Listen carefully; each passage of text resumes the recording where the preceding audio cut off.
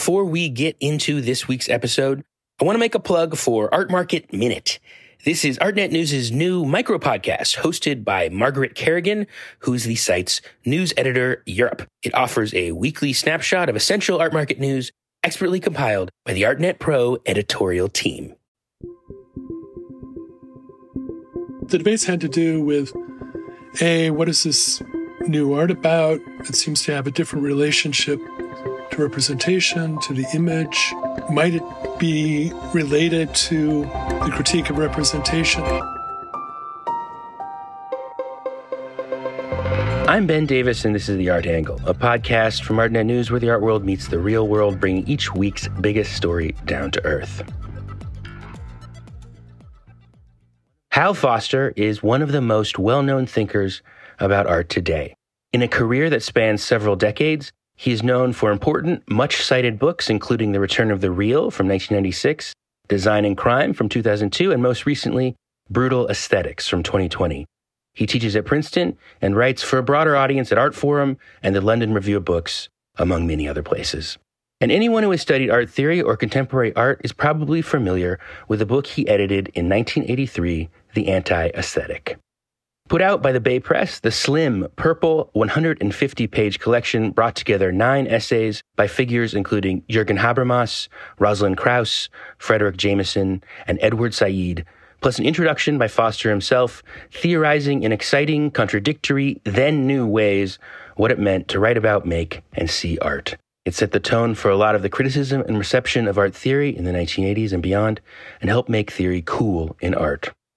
Indeed, this small book has cast such a long shadow that Foster has just published a text for Art Forum, The Anti-Aesthetic at 40, where he assesses its legacy 4 decades on from its publication. When I read it, I was reminded of the sense of intellectual excitement and seriousness of purpose that drew me personally into writing about art in the first place, a sense that feels very embattled now. In some ways, when I go back to the debates between thinkers in the anti-aesthetic today, they feel both like a celebration of art theory and as if you are hearing thinkers already discover and debate the limits of theory in a way that feels very different from now, but that also foreshadows some contemporary anxieties about the place and purpose of art and writing about art in the sped-up, embattled present. Foster was kind enough to talk about the recent past and present of art criticism with me. Hal, thank you for joining me. My pleasure, Ben. So I just wanted to first start with the kind of setting the stage human dimension of this conversation. You were working at Art in America at the time that the anti-aesthetic emerged. Where were you coming from at the time? Well, I had come to New York right after college and began to write criticism for Art Forum. I was arrogant enough to believe that I could. I was also at Columbia. I was drawn there by Edward Said. It was just after the moment of his book Orientalism. But there were also people like Sauveur L'Étranger, who was very busy with French theorists. He would bring them, publish them. So it was a real encounter with critical theory at Columbia.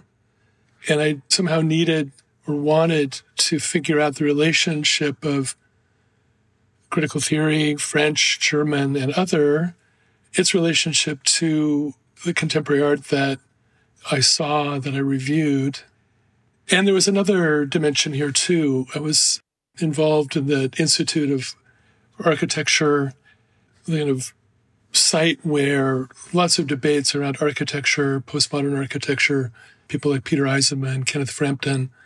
That was very important to me, too. So in a way, it was a triangulation of sites, of forces, and just to add another to make it a square, I had already become involved with a cohort of artists and critics that came to be known as the Pictures generation. Right. So those were really the vectors in my life at the moment of the anti-aesthetic. And as you say, I was already an editor at Art in America alongside Greg Owens. So that magazine was a venue where some of these problems, questions, whatever you want to call them, were worked over, were processed. What were like the big kind of debates on the art criticism scene? You know, because you're working at Art in America. It's kind of where theory touches art practice. Yeah, I mean, it might be hard to imagine But Art in America, I think, in large part because of Craig and for me, too, to an extent, it was the liveliest magazine for art criticism because we were in touch with these young artists and we were in touch with critical theory that seemed to be new and seemed to be relevant to the reading of this new art. I think Art Forum was in a lull. We were also connected with October, which was fairly new at the time. So obviously Art in America was closer to the art world, closer to the art market, but we were somehow able to get the debates that had begun to develop in October into wider circulation through Art in America. But the debates had to do with, what is this new art about? It seems to have a different relationship to representation, to the image. Might it be related to the critique of representation that seemed to be central to post-structuralist theory? How can we motivate this new or fairly new term, postmodernism? It was already seized by architects, but postmodern architecture was really a return to historical symbols and a turn to pop images, and we wanted nothing to do with it. So we wanted to articulate a different relation to postmodernism. And we were also very much opposed to the return to figurative painting, to traditional sculpture. And we saw all of this, the architecture and the art, as anti-modernist rather than postmodernist. So we wanted to articulate a properly postmodernist position when it came to art as well. So there are all these things in play at the same time. I really want to talk about all those debates, but before we get into them more granularly, you talk a little bit in The Anti-Aesthetic at 40 about how this particular and particularly influential collection of essays came together. You were 28 when you were putting this together, and it was kind of, you were meshed in these multiple scenes. What was this constellation of thinkers in The Anti-Aesthetic? It wasn't a constellation. That was the problem for me, and that was the prompt for me. It seemed to me that there were these discussions, but they were separate, that there were points of contact, points of convergence even, but also points of conflict. Yeah, it's really clear that it's not a school. It's like it's a dialogue, really. Absolutely. It's kind of what makes it exciting, actually. You feel like you're in the middle of a very exciting debate. I mean, that's part of the excitement about it, is that there are debates that are at stake that people are talking about. Yeah, and that debate really hadn't happened. It had to be staged virtually. And at that point, the book was the only proper medium for such a thing. But I was quite conscious that it was a very mixed bag when it came to political affiliations and theoretical lineages. I mean, the book begins with a text about the Enlightenment, a call for return to Enlightenment values by Jürgen Habermas, a late Frankfurt School thinker. So in a way, that first text is really a foil for the other texts. It really wanted to argue for the need to sustain certain aspects of modern disciplinarity, if you like. And, that was carried through by some of the other texts. The text by Kenneth Frampton on critical regionalism was also devoted to Enlightenment values. But the book quickly turns to emphatically postmodernist positions, too. Yeah. It's important to remember that there are these different terms in play in the book: modernity, modernism, modernization. They're not all synonyms. The modernism that we had in mind was a fairly narrow one, fairly parochial one. We were still at odds with a kind of formalist idea of modernism that Clement Greenberg had developed and others had elaborated. So our local battle, if you like, was to do with that modernism. But we saw our postmodernism as a way to open up modernism to the many modernisms that exist within its historical field.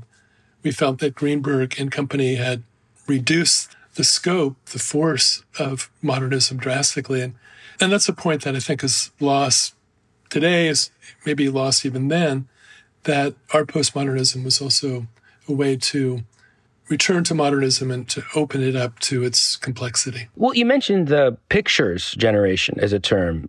A very influential show curated by Douglas Crimp at Artist Space a few years before this collection came out, which brought together a bunch of artists working with appropriated images. So it is almost like people are already working in like new kinds of ways and trying to like draw on different art histories in practice. And then there's this new artists who are working in pretty heady ways, pretty theoretical ways that like when you look at the images, it requires you to think about what you're looking at. And then it seems like the art criticism came in and was like, there's this moment when theory takes on a new important, in dialogue with artists who are already working in more theoretical ways, and the artists kind of adopt some of that theory as a motivating force, and these things feed on each other. Is that kind of how you see that art history or that moment? I would say a few things in response. The show pictures was important, but I think the texts that developed around it, from it, were far more important. I mean, there were texts by Douglas Crimp, to be sure, but also Craig Owens, Benjamin Buchloh, other critics, feminist critics like Abigail Solomon Godot, I contributed to. So it was a whole discursive formation, and it wasn't all post-structuralist. The importance of feminism was not to be denied. That really drove the critique of mass cultural images that were taken up by the pictures artists. And also just a very different perspective from the Frankfurt School. And Marx's critique was extremely significant, and Buchloh there represented that line. So the show was important. I think the discourse was more important. It was various. It was conflicted, but that made it all the more lively. I wouldn't say that the artists were particularly theoretical, with a few exceptions. I mean, Barbara Kruger is a very theoretical artist in the sense that she's very concerned with the ideas in play in her work, but not many of the others that were associated with the pictures cohort were. That's not to say that the art was not theoretical. The interest for me was to see and to show precisely how art is theoretical in its own terms, and to find ways in which the theory could press the art could press the theory, and new ideas, new practices could be developed from that tension. So when I return to the anti-aesthetic, almost the text that stands out to me as accented now, or that kind of like explains a lot of the power of the collection, is one that people don't cite as much, which is Gregory Ulmer's essay, The Object of Post-Criticism. And he actually makes this really interesting point about theory itself, that theory has this new status, and writing about art, aesthetics, has assumed some of the energy of art. And I feel like that's almost what the collection is capturing. And you really feel, whether it's in Craig Owens reading Foucault and talking about how some of that theorization can be used to understand Robert Rauschenberg and postmodern art, or Rosalind Krauss's famous essay that's in the collection, Sculpture in the Expanded Field, which has this iconic gesture of like deriving all the possible forms of contemporary sculpture, making from a semiotic square, a graphic representation of logical possibilities. It does feel like there's this moment when like there's this burst of import of new ideas into the contemporary art discourse. In the anti-aesthetic at 40, you talk about how a lot of theoretical traditions that actually come from very different starting points and are in tension with each other, like the Frankfurt School and some aspects of French theory, French feminist theory, French post-structuralist theory, kind of arrived all together in the United States. And I don't know, am I interpreting that right? I feel like there's just kind of like actually just fascination with theory as a kind of aesthetic object at this moment. Yeah, absolutely. That was one of the projects of the book, was to sort out the different theoretical models that arrived. And that was almost by the side that became a central part of the book. I did want to have different figures with diverse approaches. But To go back just a bit to the Gregory Ulmer text, I wanted a text that would treat the question of postmodern literature. And I asked a few people like Hugh Kenner, great modernist literary critic. He didn't really know what to do, and others declined as well. And I think it's because the writers that were associated with the postmodern could be seen as like ultra-modernist figures like Thomas Pynchon or William Gaddis or Don DeLillo or Robert Coover, many. And there was a way, I think, that for many of us in my generation, theory had become the writing, the literature, if you like, that engaged us the most. A couple years before the anti-aesthetic, Rosalind Krauss wrote a short text called The Paraliterary, where she basically announces as much, that young people turn to figures like Barthes and Derrida.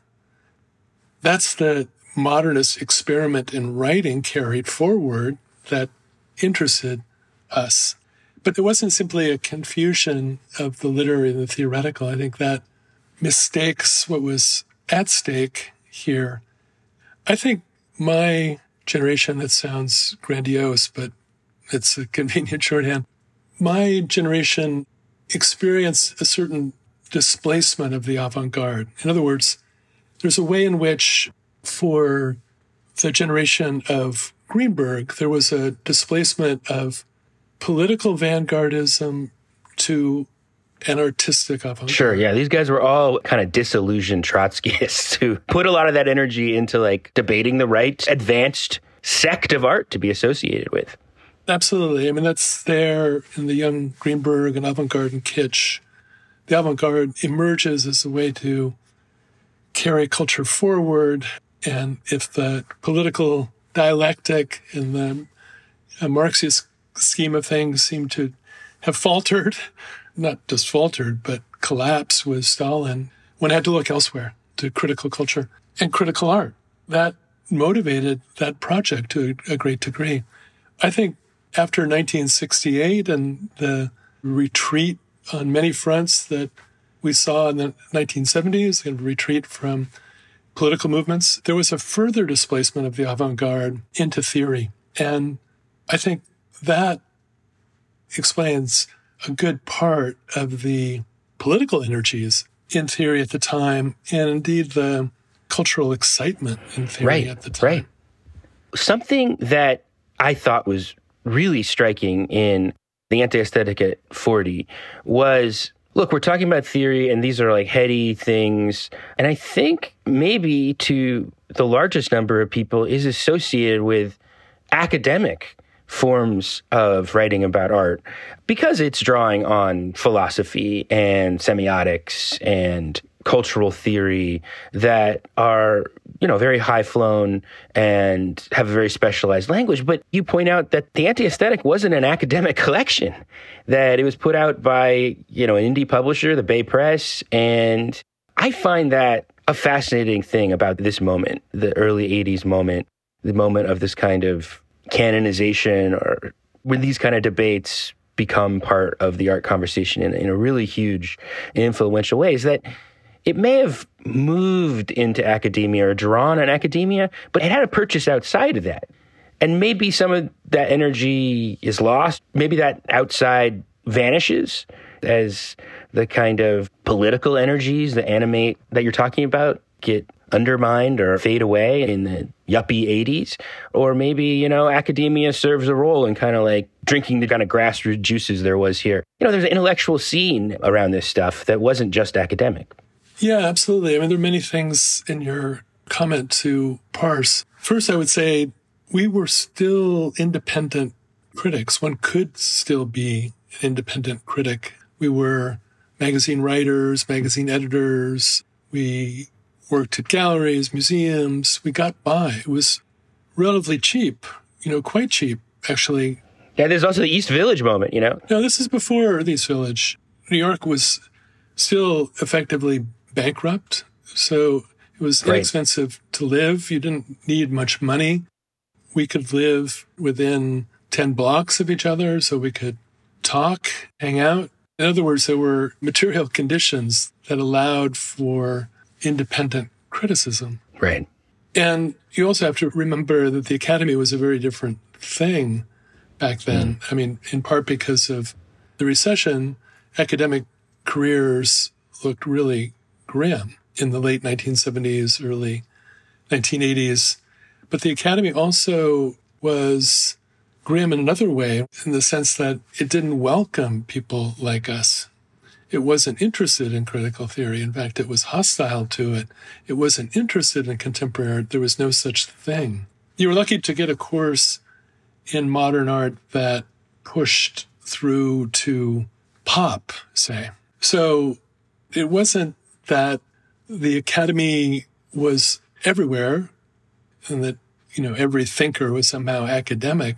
Not at all. We wanted to keep this independent space as long as we could. The problem there was that independent space began to be eroded by the market. The moment of the 1983, the anti-aesthetic, we're deep into Thatcher. We're headed towards the second term of Reagan. We didn't really know the term then, but neoliberalism was all around us.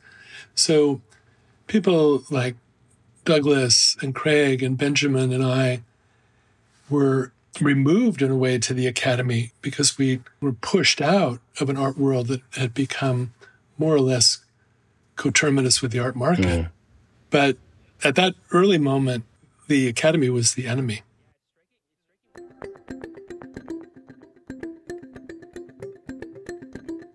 It's striking when you read your introduction, it is like a whole collection of like really heady theory, but academia is actually a negative term in your introduction and in other places in the essays. I mean, I'm an academic now. The academic now is not a bad object to me.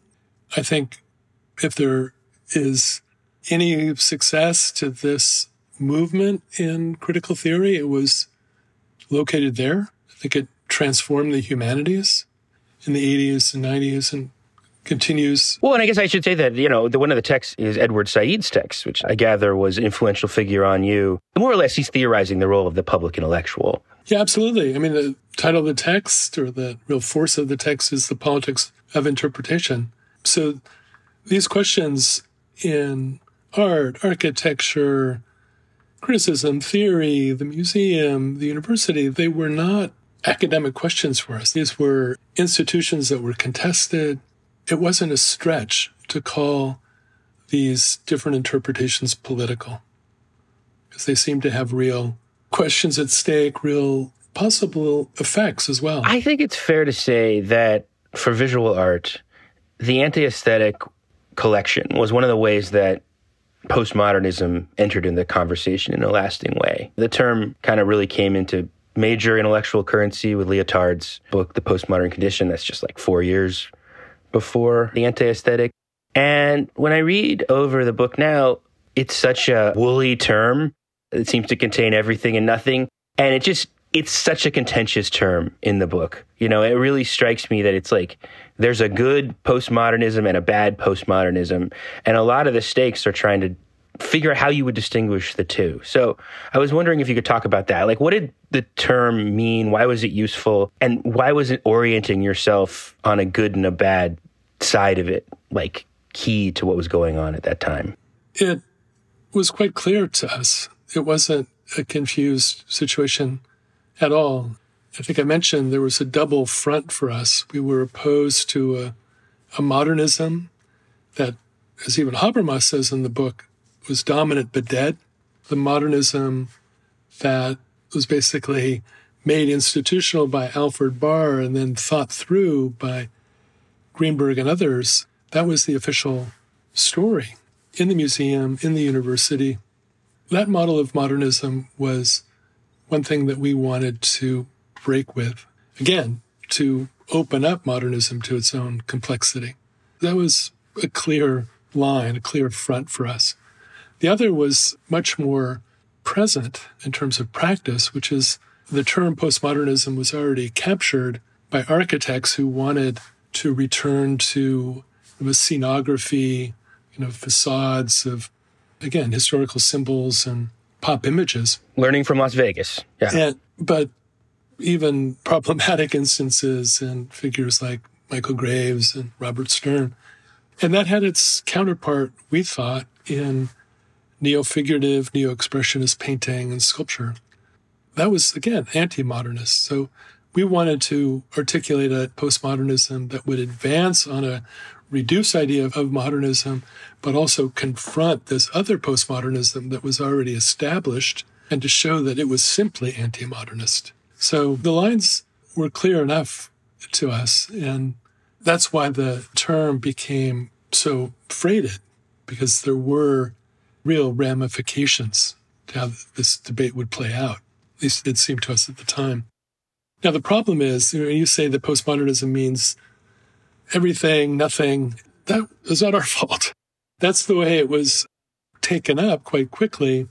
I never thought it was merely a stylistic term, but that's how it was taken up, not by the academy, but by, if you like, the culture industry. Magazines, fashion world, cuisine, God knows, everything was called postmodern. Yeah. That's just what happens. So that's why we left the term behind, and why I suggested in my Art Forum piece that there's a funny way in which modernism seems more alive as a concept than postmodernism right now. Yeah, well, even though the text was about postmodernism, the title of the collection is The Anti-Aesthetic. So you already talked about neo-figurative painting. I want to talk a little about the aesthetic. How does the aesthetic appear at this moment? Because in this turn to theory, there is also kind of a critique of, I guess, ideas of beauty or taste. So what role was the idea of aesthetic playing as something to react to? I guess it's the market. I mean, it was like the idea of intellectual narratives that have given art some kind of like oomph have been replaced by just selling pretty decor. Is that where the aesthetic came in? No, I mean, that was part of it. I mean, it's a great title for the collection. I mean, I think it really sells the collection. Yeah, but for me, it had a few different meanings. Yes, there was this concern that what counted as the aesthetic sphere was now simply a matter of shiny commodities, luxury items. But it was philosophical, too. I mean, it might be hard to imagine, but deep in the Greenbergian account of art was a Kantian premise that art is about a world apart, that it's about a space of disinterest. And Kant, quite directly, in his critique of judgment, the aesthetic is a place of reconciliation where different kinds of rationalities, different kinds of experiences can be resolved. The contradictions between them can be resolved. So we were the legatees of many critiques of the Kantian idea of the aesthetic as art is autonomous, art is disinterested, et cetera, et cetera. That was very active in the Frankfurt School. It was very active in post-structuralism. Derrida wrote a few extraordinary texts that undid the Kantian presupposition about the aesthetic. But there was also the sense that the art that most concerned us was interventionist, that it still could have political effects because it intervened in representations that were all around us, that were taken from our culture. So here, I think we were influenced above all by figures like Gramsci, who argued that culture, this is left culture, obviously now, needed to be anti-hegemonic, needed to take on the assumptions about art, the assumptions about the aesthetic that were installed in the museum and in the university.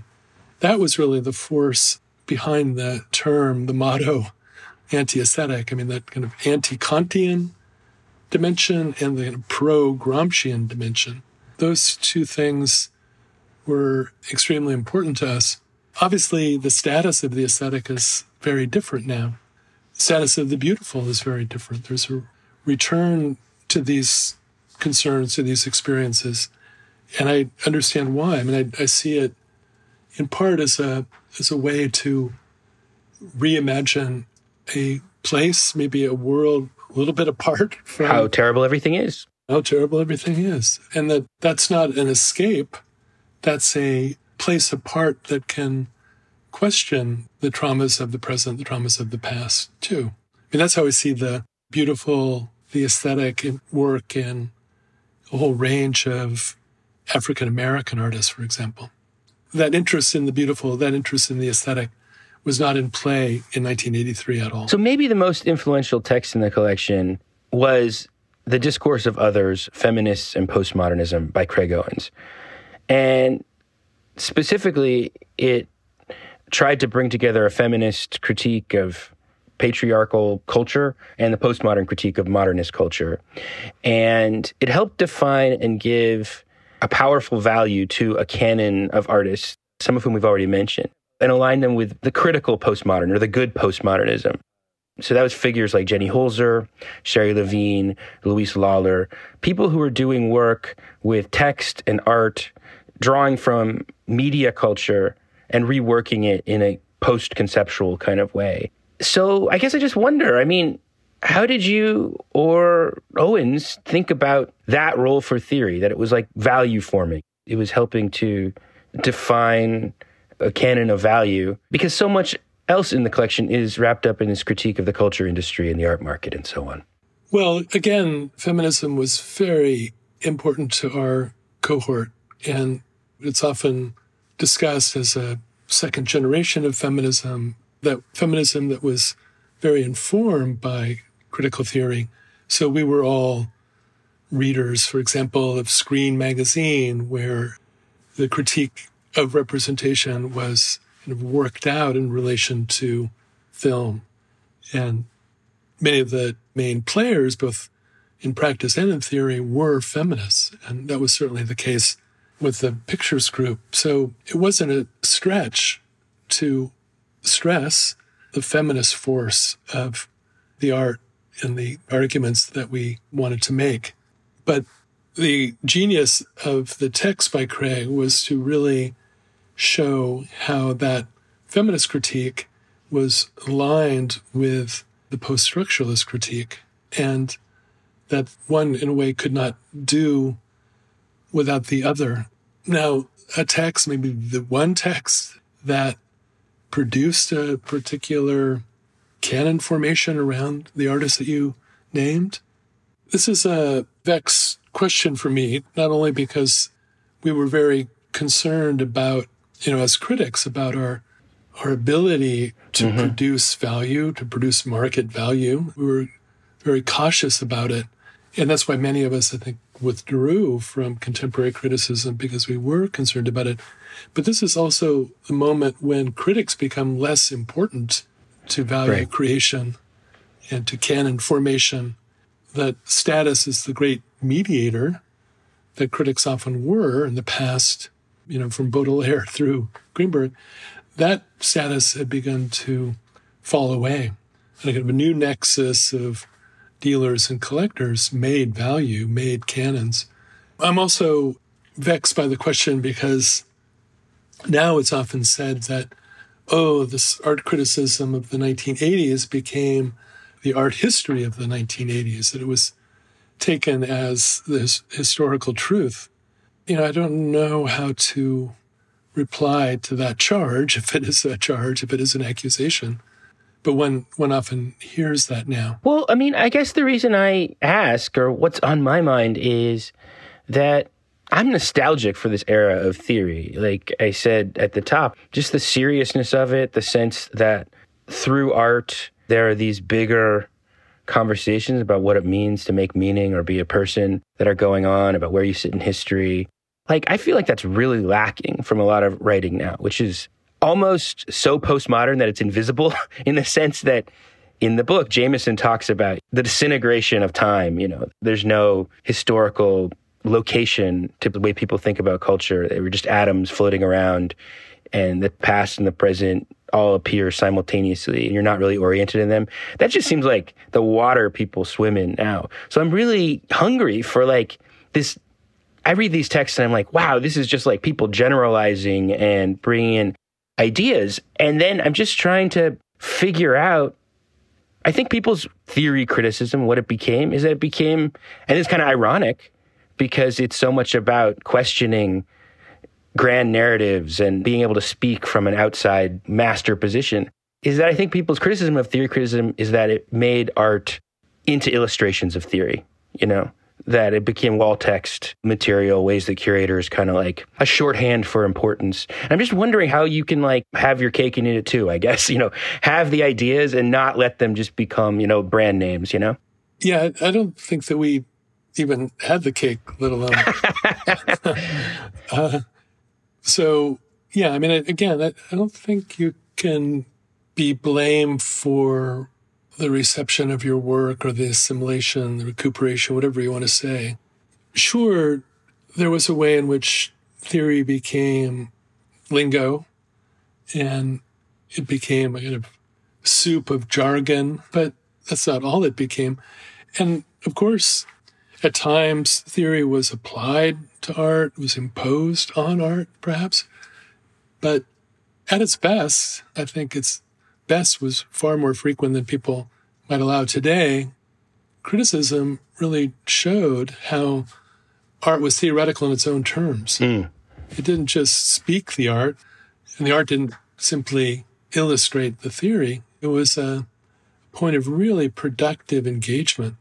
Again, many of the pictures artists were not theoretical, but the work was, and the critic could actually demonstrate how it was and how it actually innovated theoretically in its own terms. So I always bristle a little bit when people say, oh, your old criticism or criticism of your time was simply applied or imposed. I don't think that that's true. I think certainly that's what happened in other quarters, but that can't be blamed on us. I want to push back a little bit on your nostalgia. It was a great moment. It was great to be a young critic in the mix with that art, with that thought all around us. But I'd say this is a really good moment for critique too. And here I really see the shortcomings of the anti-aesthetic. I think I mentioned in the Art Forum piece that there's only one woman represented. There is a piece on feminist art, but it's written by a man. He was gay, but there's not any real opening out to queer aesthetics, queer theory yet. I mean, it was still to come, largely, but I could have been, should have been more alert. I think that's also true, even though Said was represented, the book didn't delve into the connection between postmodernism and postcolonialism to the extent that it could. That's why I want to push back a little bit on your nostalgia, because I see not only the elaborations of feminist theory into queer theory, but elaboration of postcolonial discourse into a whole range of propositions about Black aesthetics and Black practice now that I think has really animated criticism and theory over the last period of time. I think they can be glimpsed in the anti-aesthetic, but they are not really showcased there yet. That's a historical limitation, but also my own restriction too, I suppose. I look back on that moment fondly too, but I also am very taken by the force of ideas in the present too. That's excellent. Well, it strikes me, I guess following from that, reading the collection now in 2023, when we have our own very politicized climate of culture wars.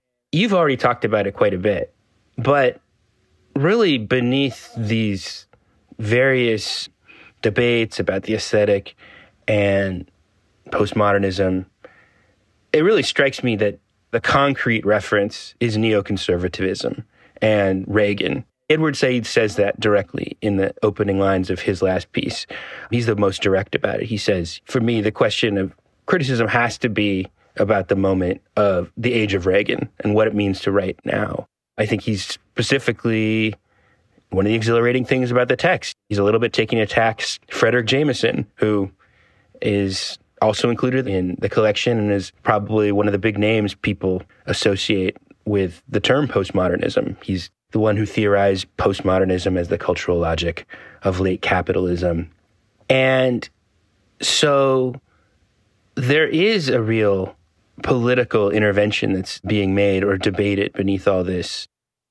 In the Art Forum text on the anniversary, you note of that moment, even as the left was in political retreat, it had advanced on cultural fronts, and mention the editor of another journal who had told you, critical journals are the political parties of our time. So to me, that's just very pregnant material for thinking about theory, practice, the relationship of art and politics in then and in the present, because it does seem to me there is, I don't know whether you want to call it an advance or a retreat of politics into culture, that can push some things forward, but also becomes kind of a cul-de-sac and, a proxy for politics outside of the museum or outside of the academy. What do you make of that whole legacy of cultural politics in relationship to that moment and now? We wanted to re-engage art, criticism, culture in an interventionist way. We didn't want to retreat. We didn't see culture as a withdrawal from politics. It was quite clear to us that Reagan represented an attack on the movements and the values of the 1960s. And we were up for the fight with our very limited means and our very limited battlefields. And it was obvious that the enemy was neoconservatism. What wasn't quite as obvious was that neoconservatism as a cultural political ideology was united with neoliberalism as a political economic operation. People understand now, too, just terminologically, that they would be bound up with each other. But in that early formation of Thatcher and Reagan, it was economically deregulate everything, strip the state away, demolish welfare to the extent possible, and to compensate for this scorched earth set of policies economically, return to tradition, reaffirm the family, moral values are all. That was a very contradictory complex of cultural and political ideas. So we wanted to disarticulate it and in that encounter do what we could in our limited ways to reanimate cultural forces of the left. So it wasn't at all withdrawal from politics, and it did seem extreme. The problem now is that it's all relativized. There's a way in which Bush relativized Reagan and Trump relativized Bush as we veer further and further to the right. You mean he made it seem less and less extreme? Is that what you mean? Yeah. For example, as political theorists like Wendy Brown have argued, that complex of neoliberalism and neoconservatism is broken up. The right has ditched any serious call for tradition or family or morality. Now it's neoliberalism and nihilism. Yeah. That's what Trump represents. And we thought that if there was an avant-garde, we were in relation to it. If there was a real radical position on culture and politics, it was like ours or similar to ours. Now the real radical force for the last period of time clearly is on the right. Mm-hmm. And that puts us in a very different position. So it certainly seemed like an extreme situation at the time, and that certainly animated us. But it's nothing like what we've gone through since. So where does that lead? Well, it leads many people to argue that any idea that art can be somehow interventionist is pathetic. It leads to just different versions of defeatism on that score. Right. And that's a mistake. And that's one reason why I wanted to look back on this moment, not to bury it, not really even to praise it, but to see if that dimension could be reanimated. Well, that's excellent. I was going to apologize for having taken us from your qualified optimism into a more bleak place, but you brought it back there yourself. And I think that answers my final question, which was going to be, what do you hope people still get when they pick up this text now? Unless you have something more to say about that. And maybe this is where I can wax nostalgic. I do think it was a time when art, theory, politics, and even history were in very dynamic tension with each other.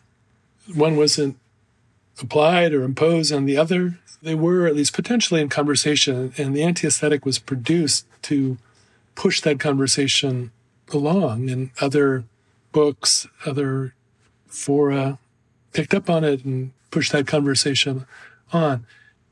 I think that kind of conversation can always be restarted. If a look back right now would urge people to do that, then that would be extraordinary. Well, I think that's a fantastic ending point for this conversation. Hal, I really appreciate your time. Ben, thank you. It's really fun for me to talk with you. Well, that's it for this week's episode of The Art Angle. If you liked what you've heard, please like the show or subscribe to it at Apple Podcasts or Spotify or any of the other many places you can subscribe to podcasts. The Art Angle is produced by Sonia Manalili and Caroline Goldstein. Thank you for listening, and see you next week.